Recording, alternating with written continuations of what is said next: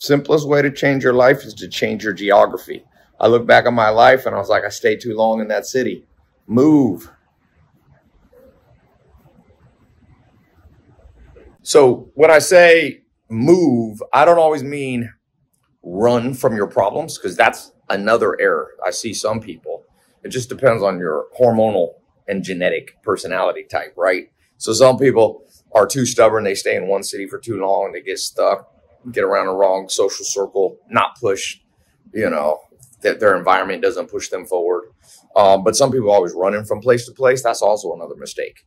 So, I think that the happy median here is you got to look, you got to have some wisdom and go, am I stuck because of my geography, which is probably about 50% of the time, or am I stuck because of my mental, something wrong in my mind where I'm thinking the grass is greener on the other side?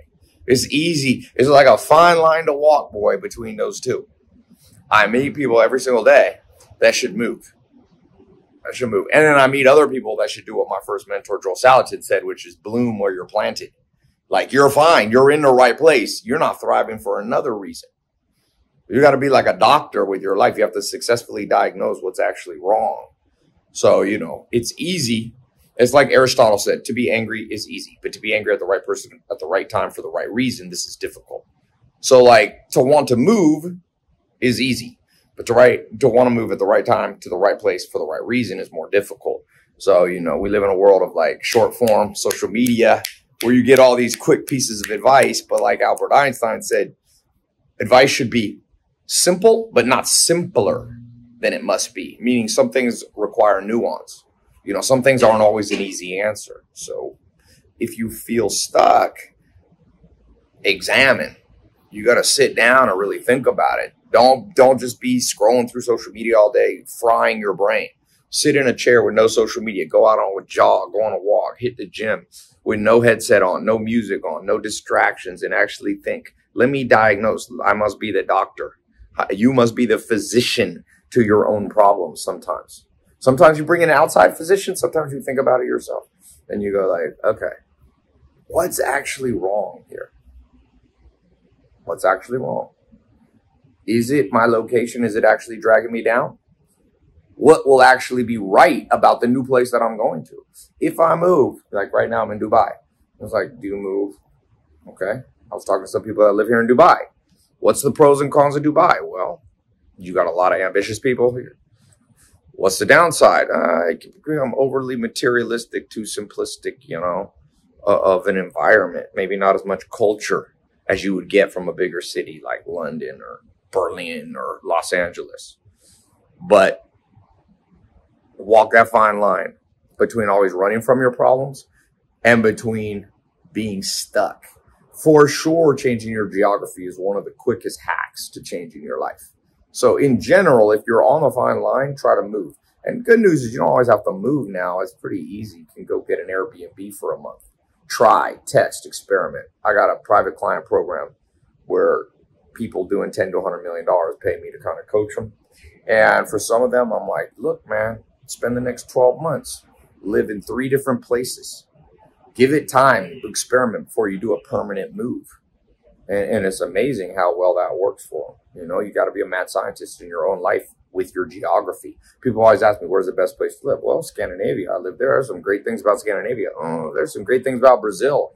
I was just there. Oh, I love Sydney, Australia, But you have to have this fine balance between running from your problems to where you think the grass is greener and actually realizing that you're stuck in the wrong place. Like I said, if you can't figure out which one you are, lean towards changing your geography. In general, I see more people stuck from their geography than not. So if you're on the borderline, it was pretty hard to tell the difference, move and try for a month. I'm not a big fan of just trying to test your geography by going someplace for a week or 3 days. It's not enough. Go for a month. Then you'll really test your geography. See if it really is a catalyst to flip the switch when you get stuck, So try it. I'm in Dubai. I've tried 40, 50 countries.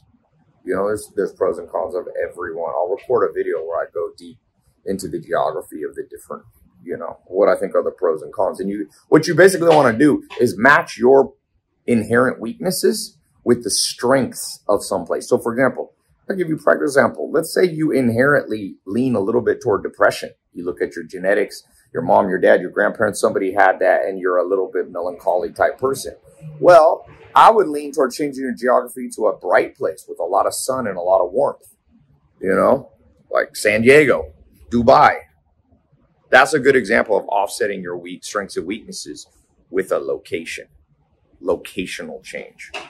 If you're somebody that, doesn't suffer from that, like you're an upbeat, extroverted type person, weather doesn't really affect you. I mean, weather affects everybody, but you know what I'm saying. It's not a big, then you can live in, Norway, Sweden. So Iceland's a cool place. I was just there, volcanoes everywhere. So that's why I said you got to be a chess master. A lot of people are like, Ty, what's the checkers advice you have? Simple advice. I'm like, once you become a little more advanced, life is chess, not checkers, my friend. Deep thinking.